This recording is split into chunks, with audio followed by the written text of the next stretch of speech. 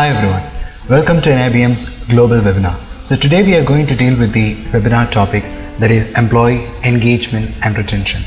So coming to employee engagement and retention, this topic mainly deals with the fact that in today's present organizations, what they currently do is that they try to retain maximum number of employees in the organization, so that it would lead to their profitability and improved productivity of the organization. So there is a current trend that employees move on from one company to other in search of career opportunities or certain factors which they deem themselves to be of prime importance. So when a particular employee move from a particular company in search for career opportunities, or if his if some of the benefits that he expects the company to give is not being met, he would change from that particular company to other company, which is obviously happening. And in that scenario, the managers or the employers have to be well prepared to deal with that kind of a transition that is happening. So we need to, the company or the organization needs to do their part in doing something for the employees, so that they can retain the employees, make use of their talent and bring out best within them, so that there would be career development from the side of the employees, and there would be profitability from the side when comparing to the side of the organization. So when it comes to retaining an employee or making an employee engage to a particular organization, they give prime importance to their own happiness, their own comfort level, the benefits within the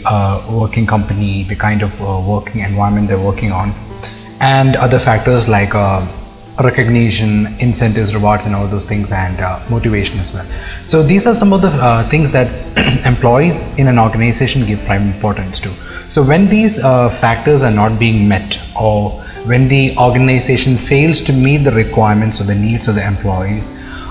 these are the cases where there is likely a chance that the employees might switch from that particular company. They might look for other companies where there is much more challenging jobs, where there's much more benefits and much more better working environment or a better team to work with.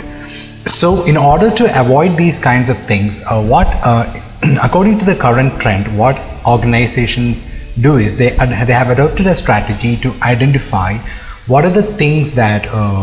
employees need in a particular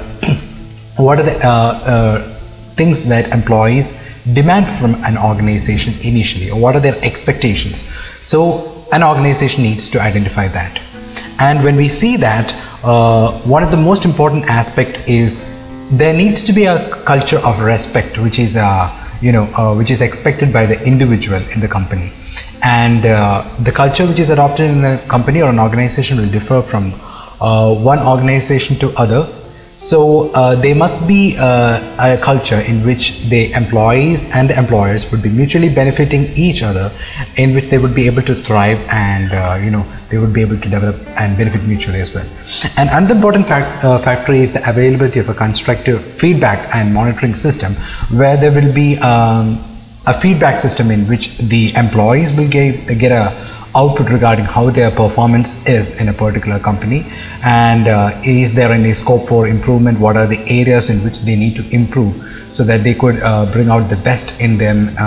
within the company and all. So this is another important aspect, because every individual looks for those things which he needs to improve within himself. So when he gets those chances to rectify himself, he as an individual is developing at that point of time. So when he receives that kind of feedback, whatever it may be, maybe it might be a negative feedback, but when conveyed through the proper channel, it will prove to be a factor for him, his career and personal development as well. And another important factor is the opportunity for advancement and professional development. So when he's getting such kind of a feedback, he will be able to improve himself. There is a need for recognition as well. So he needs to be, if he is performing well in an organization, he needs to be provided with the proper recognition,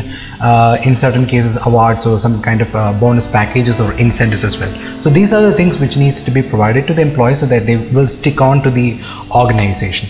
Another important factor is the fair and appropriate rewards or incentives that have been promised to the employees when they have been, when they have joined the organization. So any kind of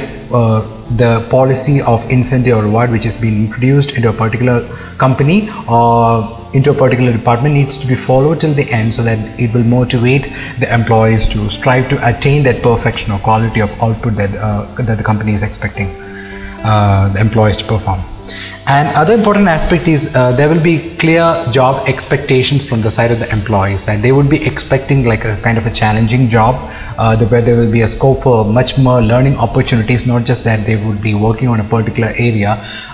and they would be repeatedly doing the same thing over and over again. So these days the most number of employees prefer to work in a challenging environment where their skills and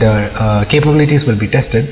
and where they would be able to give maximum amount of support from their side to make their own skills, to master their own skills in that way. So if they are put to that kind of competitive environment, they would be able to develop their skills, and they would have a wide accessibility to learn the different aspects of the job in which they're working on, and not just entitled to the particular core area in which they are actually working. And other important aspect is increased level of motivation from the side of the management or the employers. So only if there is a motivation from the side of the company, they would be able to give the kind of productivity that the company is expecting. So without the motivation, without the kind of a team which is there in a company, without the kind of work atmosphere, it would be a very stressful task to meet the expectation of the company. And other important factors is in order to retain the employees, the companies must be providing with the proper kind of compensation,